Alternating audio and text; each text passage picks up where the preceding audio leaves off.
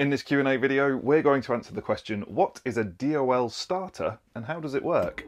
Now, just before we explain the answer to this question, please be aware that this video is one of a series that we've made on the subject of motor controls in association with Crompton controls. They can be viewed individually, or you can click the link in the description below to view them as part of a free online training package to help you with your CPD, and you'll receive a certificate to prove that you've completed the course.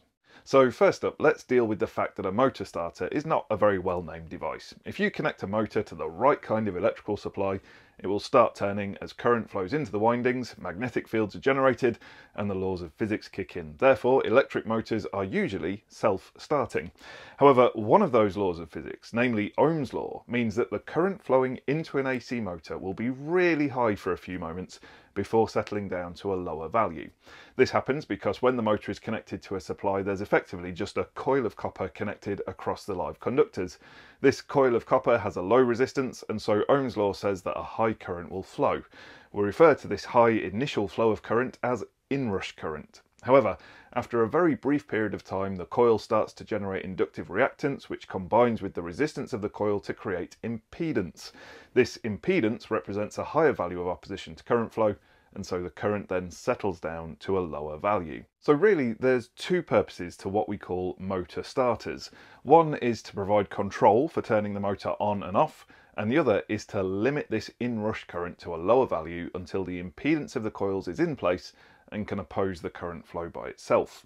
For motors that are about 5 kilowatts in power or less, the inrush current is sufficiently small that it won't cause any problems, and for these ratings of motor we can use a DOL starter. DOL stands for Direct Online, which describes how the motor control connects the motor to the supply. It brings it online directly without any means of limiting the inrush current. Something just to bear in mind though is that even if it's acceptable to use a DOL starter on a motor, you should check to see if the electrical installation you're connecting the motor to has sufficient capacity to provide this inrush current, however briefly it may exist for. So what makes a direct online starter special? Why don't we just use a simple switch like a light switch or similar to turn our motor on and off? Well, there's a few reasons, and we find a couple of them in BS 7671. The first is in 552.1.2, where we read, every electric motor having a rating exceeding 0.37 kilowatts shall be provided with control equipment incorporating means of protection against overload of the motor. This requirement does not apply to a motor incorporated in an item of current using equipment, complying as a whole with an appropriate British or harmonised standard. Just to deal with that last sentence, it's basically saying that something like a washing machine with a motor in it isn't bound by this regulation, as the relevant British standard will cover all the requirements anyway, and in an industrial setting, when using something like a compressor, the motor control and overload protection are usually incorporated within the equipment. Looking at the first sentence though, once a motor is above a certain power rating, it needs to have localised overload protection. If that number of 0.37 kilowatts seems a little randomly plucked out of nowhere, it's because it's the metric equivalent of half a horsepower under the older non-SI system that was originally used to measure the output of steam engines and motors. So one advantage to using a DOL starter is that it can incorporate overload protection, and if we open up this DOL starter from Crompton Controls, we can see the internals of this device. This part is called a contactor, and this is what actually makes and breaks the connection between the supply and the motor. We'll revisit that a little bit later. But connected to the underside of the contactor is this little device. This is an overload relay. Now notice it's got relay in its name, so this won't physically switch the motor on and off itself, but rather it will disconnect the circuit to the contactor. Again, more on that later. These overload relays come in various sizes, and they can be swapped in and out on the underside of the contactor depending on the size and nature of the motor they're protecting. Now, we're used to seeing overload protection provided by things like MCBs and fuses, and these generally have a single rating like 6, 16 or 32 amps. However, motor overloads usually have a little dial or a slider on the front of them that allows you to adjust how much current will flow through them before they operate. This means that the overloads can be used across a range of motors, and the operating current can be adjusted quite finely to avoid causing damage to the motor if it's asked to do something that it can't cope with. The overload and the dial or slider on the front will be selected and set to be just above the full load current or FLC of the motor. This is the maximum current that the motor is expected to draw without damaging itself. You can find the information relating to the full load current on the rating plate that should be attached to the motor. Very much like an MCB, motor overload relays rely on a bimetallic strip and the thermal effect of electricity heating it up to monitor and disconnect loads when too much current flows. You'll notice that the overload relay has large terminals at the bottom and some smaller ones here. The larger ones are where the conductors going out to the motor connect up, and the smaller ones are referred to as normally open and normally closed contacts. Again, we'll explain those in a bit more detail shortly. At the top of the overload relay, you can see these pins sticking up, and these are what connect into the underside of the contactor. Depending on the type of overload relay, these pins might have an option to move into different positions to suit the positions of the terminals on the underside of the contactor.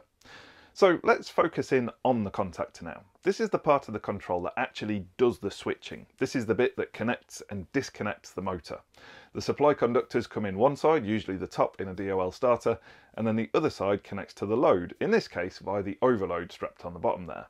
Inside here are the contacts that do the making and the breaking of the circuit, and unlike a simple light switch, the conducting bar that goes from one terminal to the other actually disconnects at both ends of the device. This allows a bigger gap between the terminals when it disconnects, making it harder for the current to jump the gap when switching the motor off.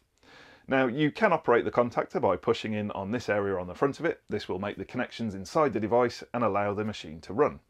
However, this isn't really how it's meant to be operated. For one thing, you've got to have the lid off to access it. Very dangerous. This is more for testing and maintenance purposes when the power's switched off. We get it to work by energizing the coil in the back of the contactor. Now, this is where things get really clever. Inside the contactor, there's a coil of copper. When this is connected to the supply, it generates a magnetic field. Mechanically connected to the switching bars is a soft iron armature, which is attracted into the magnetic field. When it moves into the field, it pulls the contactors to the closed position, and the current can flow to the motor. Then, when the supply to the coil is turned off, a spring in the base of the contactor pushes the armature and contacts out of the electromagnet and disconnects the supply to the motor, thus turning it off. One thing to look out for on contactors is that they come in a variety of operating voltages. They may require an operating voltage of 400 volts, in which case you would connect them up across two phases of a three-phase supply, or they may need 230 volts to operate, in which case you'd connect across a line and neutral, which is useful for single-phase motors. Other variants include 110 volts, 48 volts, 24 volts and 12 volts, with those three lower voltages also sometimes coming in DC format. These would require the use of transformers and DC power supplies for the control circuits and have the advantage of using safer voltage levels for the controls, which is the bit humans come into contact with the most. And also, with lower voltages, the insulation requirements for equipment become a bit less stringent. But more on the control circuits in a future video in this series. So there we go, that's what we mean by a DOL starter. But you may be wondering why it operates with a coil instead of just a mechanical switch that stays in place till you turn it off. Well, to find out more about how that coil helps to comply with other regulations and how we can use it to do some other clever stuff, check out this video right here. Or click the link in the description below to watch it as part of our free training package to help you with your CPD, and you'll receive a certificate as well. All that remains in this video is to say thank you very much for watching.